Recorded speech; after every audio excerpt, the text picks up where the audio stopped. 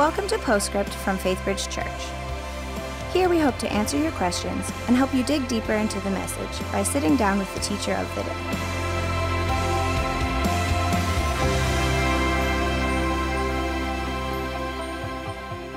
Hi, and welcome to Postscript. I'm Luann Riley, Grow Group Director, and I'm here with Bible teacher Ben Stuart. Welcome back, Ben. Thanks. Yes, so we continued on into Philippians, moving into Philippians 3. That's right. So we're just going to jump right in with a couple of questions.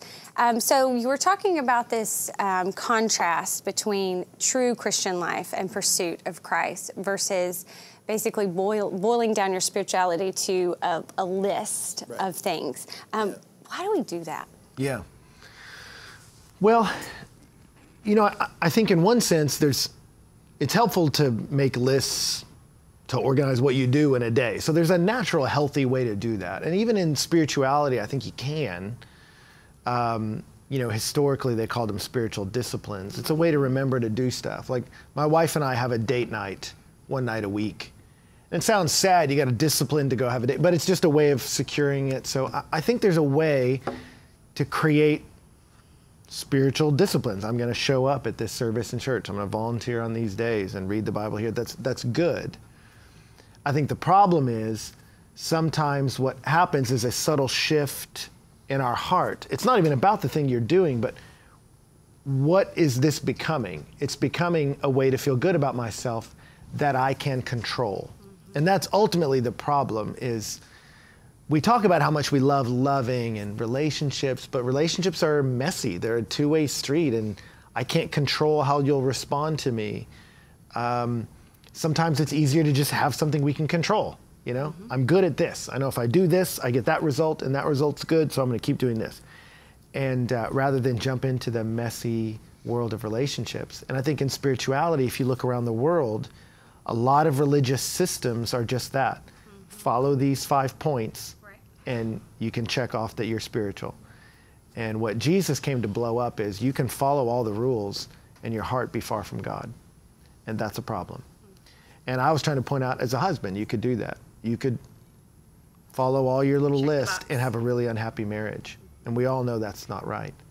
So I think the battle is not, should I not organize when I have my quiet time? Should I leave it flowing every day? No, pick a time and do it. But when you come in, I'll talk to people that want to read through the Bible in the year. And so when they sit down to have a devotional time, it's just about, can I power through this book? And you go, whoa, what's that time for? It's to stir your affections for God, to be devoted to Him. It's not about, can you smash this Bible study, like, owned it, you know, it's like, no, it's about what's happening. And so it's that subtle shift in the heart of, I can control this, but that control steals the life. Okay, so I know why we do it, because I have a tendency to be quite the list maker myself. Okay, what do we do about it? Yeah. Well, a couple things is, one, I think being attentive to your heart. What am I doing in this? Why am I doing what I'm doing? Why have I attended church today? Why? I do this to myself all the time, you know? Why am I giving this sermon? Is this sermon about proving that I'm worthy because I can do something good? Or am I really enjoying what this says about Jesus and want to help you enjoy Him too? I constantly have to return to the why question on my own, you know? So personally, I'm doing that with any spiritual endeavor, and not just spiritual, with anything. Why did I say that to that person? Why do I? And you can analyze yourself to death, but I think if you do it in the context of knowing I'm loved and accepted by God, it can be a constructive practice to ask yourself the why question. And then one thing we didn't mention, but we read in the text, is Paul ends it kind of in a funny place. It's funny because I love what he says. He says, if after he presents this whole thing, he says, if in any way you think differently, God will make it plain to you. So what he's saying is, if you disagree with me, you're wrong, and God will help you figure that out later, and I'll see you when you get there, which I just love. That's a great way to end an argument. And then he says, all of us who are mature should think this way. And he says, but let us live up to what we've attained. So he said, wherever you are in your understanding of God, your interaction with the Bible, those of us who know God know this is right. Wherever you are, he says, let us live up to what we've attained. The interesting is that word live up to what we've attained it's the word march. It's a communal word. And so I think that's part of the secret for us is he's picturing a group of people. He says, link arms and move together in a healthy way. And then the very next verse that we didn't get to is he says, scope out the people who live according to this example and follow them.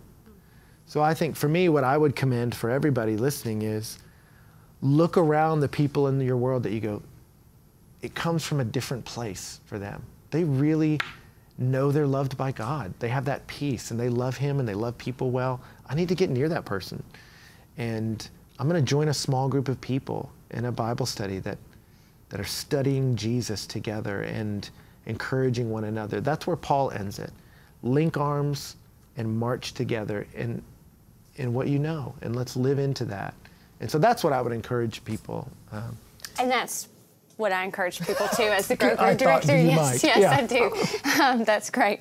So what about next week? Tell us what we can look forward to. Yeah, well, we're obviously skipped big parts of Philippians because of time, but we'll stay in the same kind of area now. So we'll move into the next piece where he talks about anxiety. So just in time for holiday shopping, we're going to talk about anxiety. Yeah. All right. Well, it was certainly great to have you back and looking forward to seeing you next week. And congratulations on your big announcement. Oh, thank you. And yeah. excited for the Stuart family to get some blue.